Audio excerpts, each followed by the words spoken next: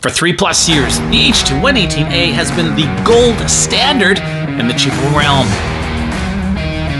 Well, not anymore.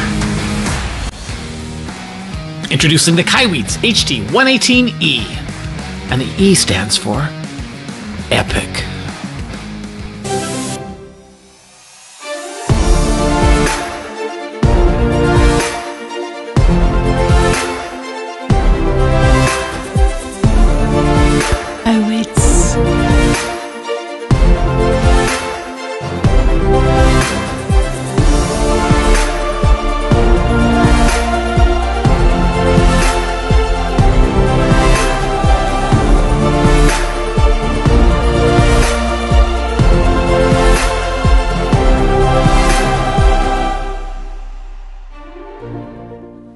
After watching this review, I haven't convinced you that this is the best new CHEAP-O on the block, I'll eat my shirt. But I prefer not to because it looks really cool. A massive shout out, a big thanks to KAIWEETS for sending in the HT118E for this review.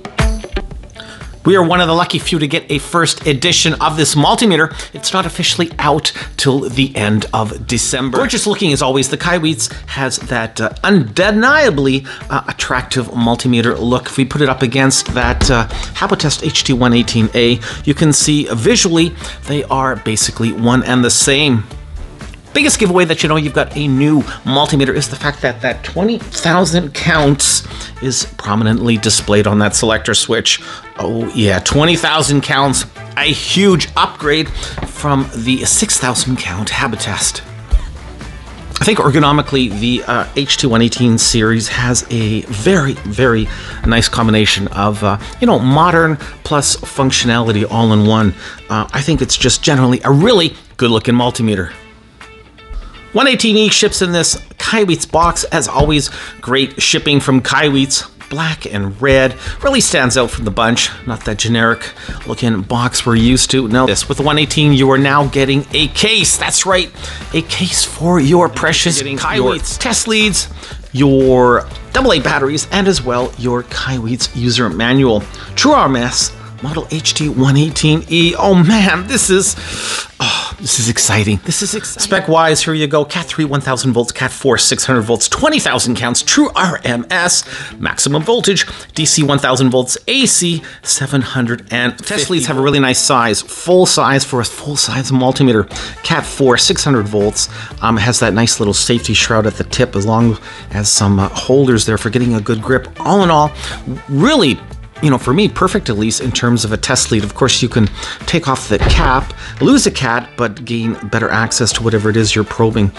They are not silicone, standard PVC, but that being said, they do feel really nice. Got a lot of good stress relief here as well on the end. Good job. Nice, solid, snug fit with the shroud into that input jack. Yeah, it ain't going anywhere. This week's shout out goes to Switzerland. Grüezi. Thanks for watching. Tilt stand, standing bail, whatever you want to call it, identical to its predecessor.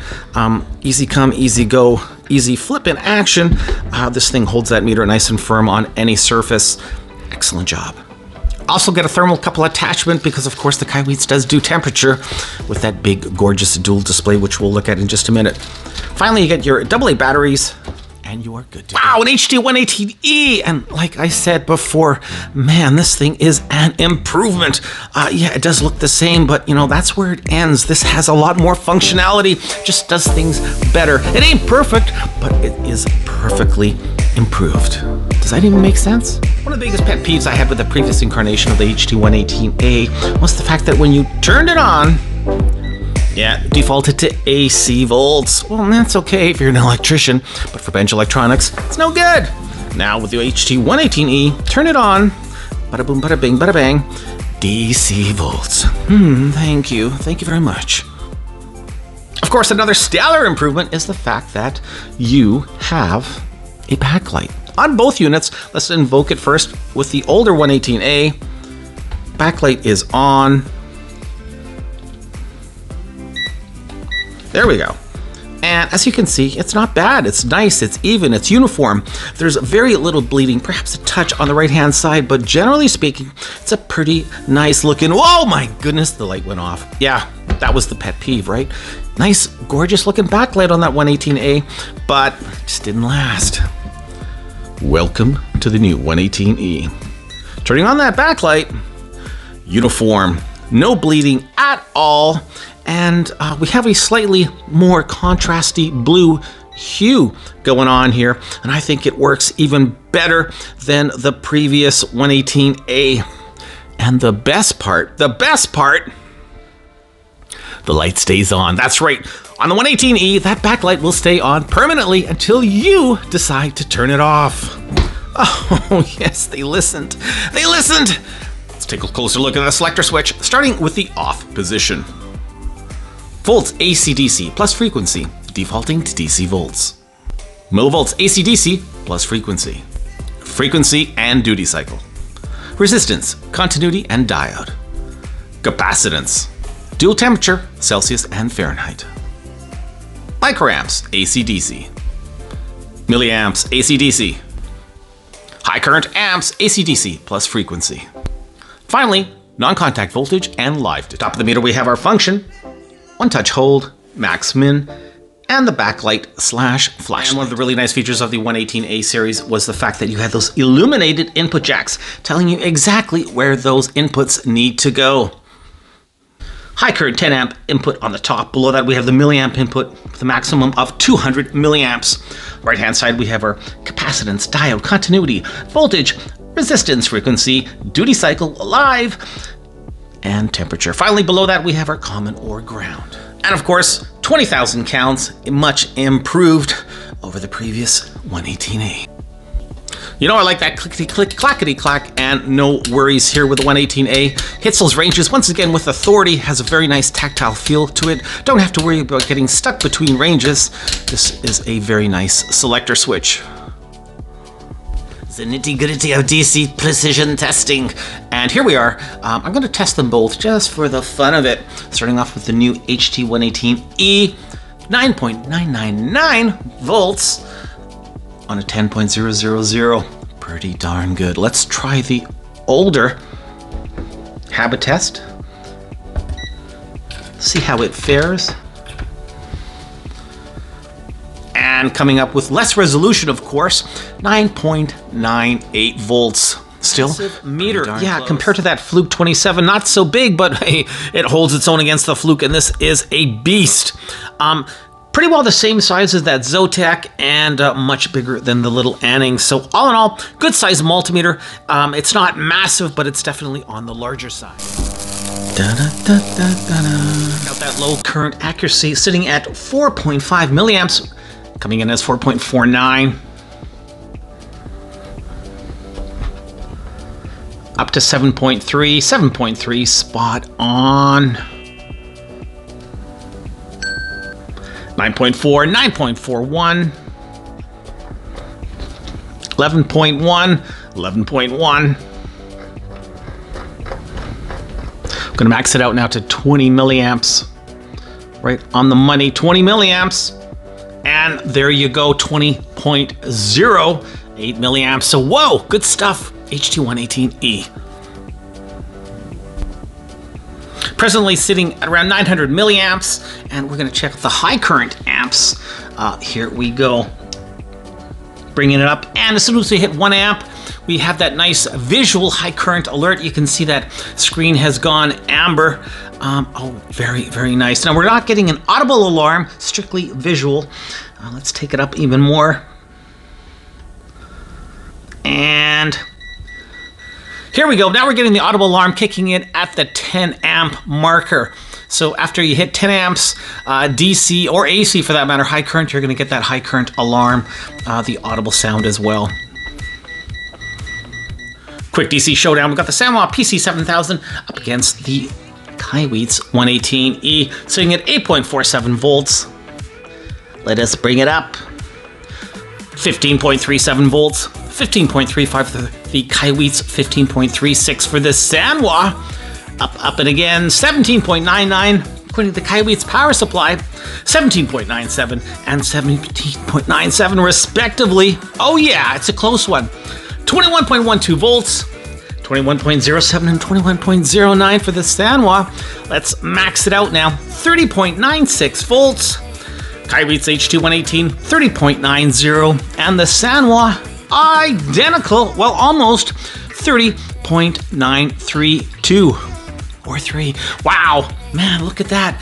A cheapo $35, $45 meter compared to a $300-$400 meter. You gotta love it. So Sanwa has that amazing resolution, but generally speaking, that KAIWEETS stand-up job. Check out the bar graphs as well. They both have that bar graph display at the bottom. Let's just move it around a bit, compare the two. Why don't we? So you can see on the Sanwa, much easier to read, obviously more verbose. On the KAIWEETS, because of the voltage, what have you, not quite as precise per se. It'll definitely come in handy depending on some applications, but not nearly as usable as the Sanwa. Righty, Aphrodite, it is continuity time with the brand new HT118E stock default test leads. They haven't been sanded. These are straight out of the plastic. 3, 2, 1. Oh yeah. Now, you know, you can see it misses at every other tap, but when it does make contact, it's fast, it's latched, it's fairly loud. Let's try the ProMasters. ProMasters, wow, hundreds of multimeters later, these things are still kicking. 3, 2, 1. Oh yeah. Latched and loud, doesn't miss a beat with the ProMasters. Beauty.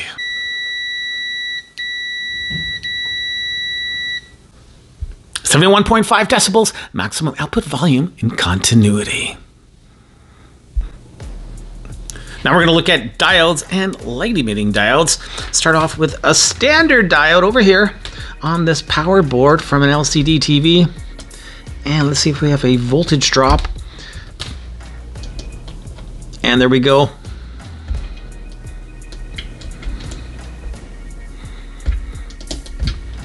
Looking good. Now we'll try a standard LED. There we are. Forward voltage drop as well as illumination. Same thing with the yellow. The green illuminated, but no forward indicator. The blue illuminated and the white illuminated. So 5 out of 5 in terms of illumination, 2 out of 5 in terms of giving us that forward voltage drop. Output voltage in diode mode, 3.2 volts. Now if we try the older 118A, we have illumination and a forward voltage drop for all of the 5 LEDs. Oh, what happened, 118E? Look at that absolutely gorgeous dual display. Right now we're in temperature mode. We have Celsius as well as Fahrenheit at the top, 67 degrees in the studio. But man, it is such a nice dual display. Boy, 118E, I love it. Have a precision resistor inserted into the inputs right now. 102.3 ohm, 102.5. Okay, let's check out that 0.5 ohm now, shall we? And 0.5 ohm coming up, 0.54. Beauty. We're going to look at the speed now. Ranging speed and resistance starting off at 1 mega ohm up to 3 mega ohm. Looking good. 6 mega ohm. 10 mega ohm. No worries. Okay, now looking at 100K. 300K. 600K. Finally 1 mega ohm. Oh yeah. 20K. 60K. 90K. And 100K, looking good. KAIWEETS is telling us that we have a 20 millifarad, 20,000 microfarad limit on capacitance testing. Here we've got a 10 millifarad capacitor coming in as 9.6 millifarad. Yeah, I did try the 47, no can do. So 20 millifarad, that is the max. And once again, with the previous version, 118A, this is 100 millifarad. Look at that, no problems getting there. Gain access to that battery housing, 1 Phillips screw. Look at that nice brass threaded insert, powered by 2 AA batteries. Unfortunately, we have no easy fuse access. Now, to get to fuses, you're gonna have to open up the entire back. Ugh. Teardown time, starting off with, well, a close look at each of them. You can see they are basically identical in terms of the PCB. Now, there is some slight variance on the theme, but generally speaking, yeah, very similar. They both have those 6x30 ceramic fuses, 250 volts, 10 amp on the high current, and 500 milliamp on the 118, 200 milliamp on the 118E. Input jacks for the split variety type, as you can see. Over here we have 2 PTCs on each of the units. In terms of input protection, no OVs to speak of whatsoever. So same input protection, diode clamp. The older 118A version 1.2. Here we have the, actually it's over here, 118E version 1.0.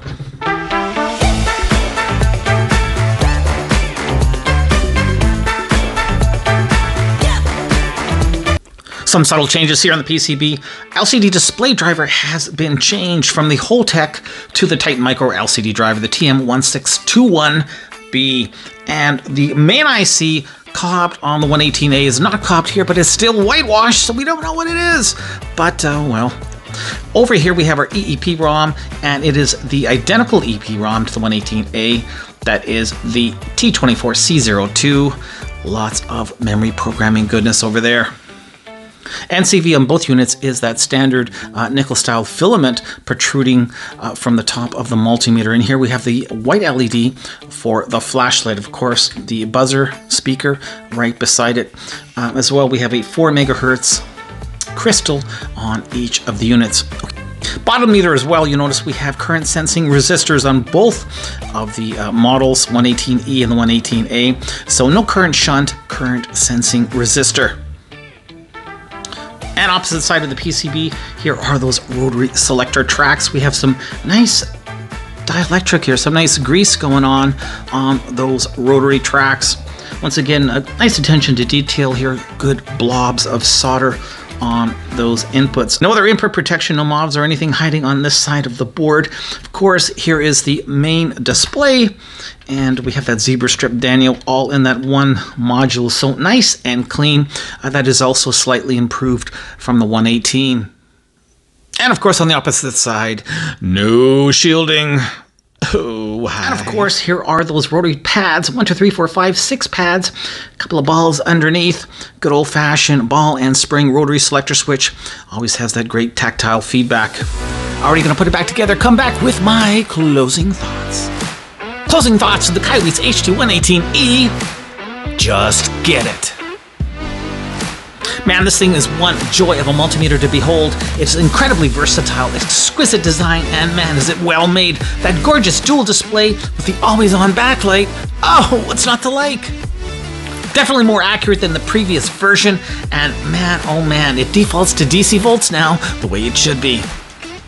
No, the 118A rocks, and it still does. It still has some slightly better improvements. Capacitance and diode just seems to be a little bit better for whatever reason on the 118A, but I think with a few programming tweaks, maybe a firmware upgrade, what have you, I think the KAIWEETS 118A will be just as good.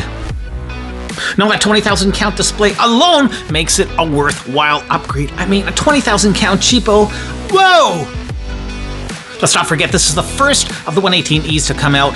Basically, it was still a prototype, so I'm hoping a few more tweaks, and it will be where it's supposed to be. Yeah, this is one awesome multimeter. You know I'm excited. You know what? You should be too. Oh, KAIWEETS, you came so close to 5 stars. But close it is. The KAIWEETS HT118E gets a solid 4.5 out of 5 stars. Hey, that's nothing to sneeze about. Congrats! And you know what? This multimeter truly is epic. Thanks for watching this review, everybody. Till the next one, keep on testing.